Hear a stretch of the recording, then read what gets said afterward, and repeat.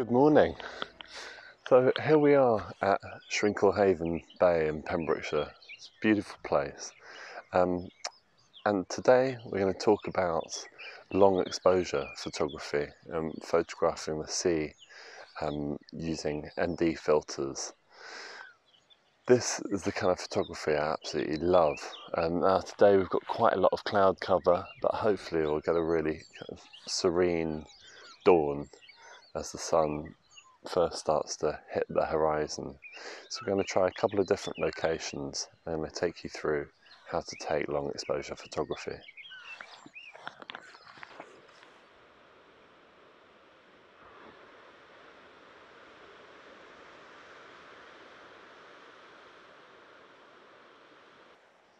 So here we are, set up for the first shot of the day. I've got it on 64 ISO f11, and when I take the shot it comes out, I'm bracketing it to start off with just to get different exposures and see how they look. When it comes out you get a different variety of shots that I'll show you up on the screen. So first thing to do is just put this in 2-second shutter so I don't get any camera shake on the camera at all, and I'm going to take the shots. On the Big Stopper app or another app, you will see that for the meter reading, for the amount of seconds of shutter speed you've got, it will give you the time needed to filter it. Now, what happens is, if that time is under about 1/10 of a second, it goes into many minutes of exposure very, very dramatically. So I always try and keep my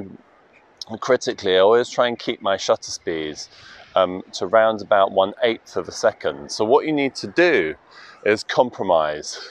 So you need to make the ISO higher, so you have slightly higher film sensitivity, slightly lower quality image in a way. And also sometimes you need to take that aperture down as well, so the opening in the aperture gets slowly wider. Now what that does is it compromises to get the shutter speed to where it needs to be. Now the shutter speed currently is at as I said, at 1/8, and that will allow me to do a 2-minute exposure. So I'll take you through that. So the next thing that we do, we make sure that the camera, once it's focused, is set to manual. So the first thing I'm going to do is I'm just going to zoom into my focus area and make sure that that is definitely focused where I want it.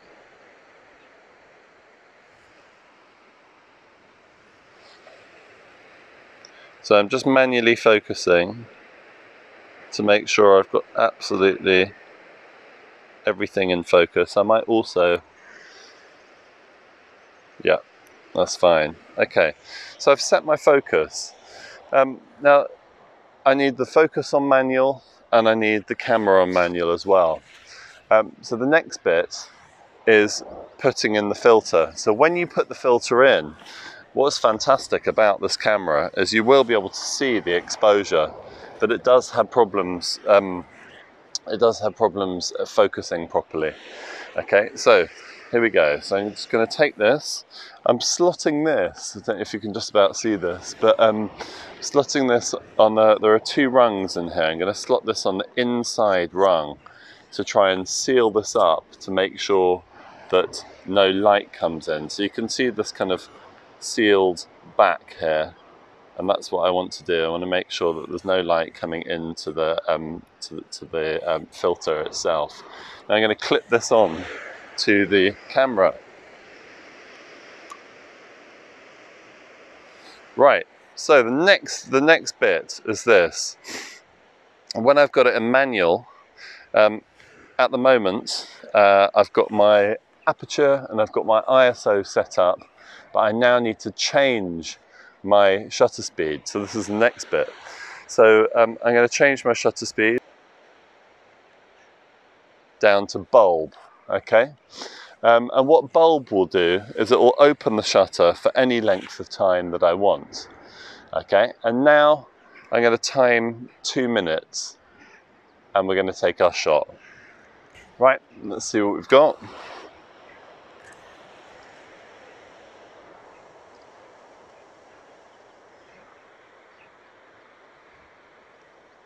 So, just zooming in to see what it's like, what's in focus, and lovely. Okay. Right, got a really good exposure there, that's fantastic.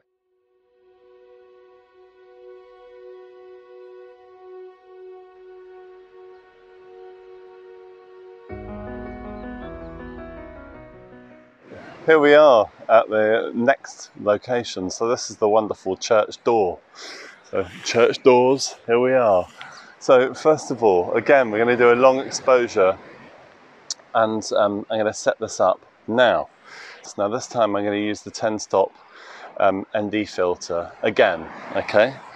So the first thing I'm going to do is get a reading. So I put the tripod slightly higher to get more of the sea in it. And this is looking really, really lovely. So I'm just going to position it a little bit and just play around with composition.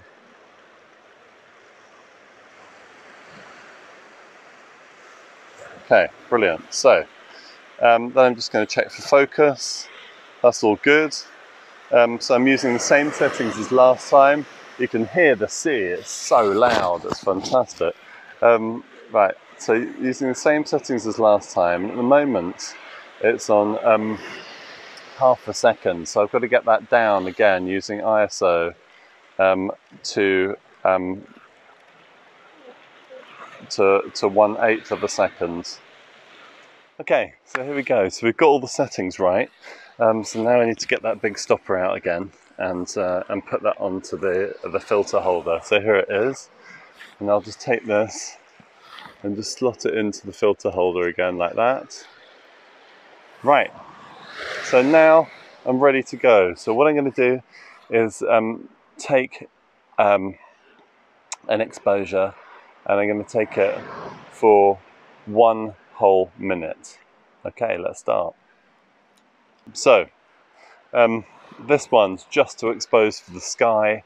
The sky's a lot brighter than the foreground, and it's really important to have those 2 exposures because it's quite difficult to have it all in one exposure sometimes. You sometimes need to do an HDR shot and blend the 2. So we'll see how that goes. Right, let's have a look. Yeah, that's a much better sky. So now the foreground is really, really dark, just in silhouette, but the sky is the right exposure. So sometimes you have to balance the exposures in order to get the right shot.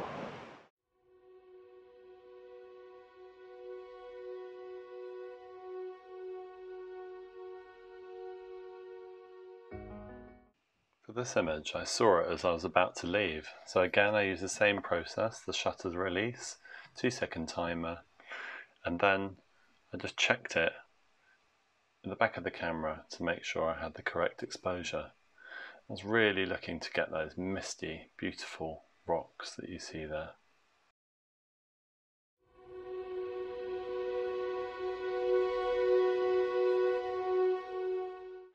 So that brings us to the end of this video. So I hope you enjoyed it. This wonderful place. Church Doors really is quite something. Hopefully you can hear me over the sound of the waves. So long exposure is an absolutely wonderful thing that can create real atmosphere in your photography. It can be overused. You need to use it for the right reasons, as I've outlined in this video. And I hope you've really enjoyed this video. So again, if you like what you see, if you'd like to like and subscribe, that'd be great. And I'll see you on the next one.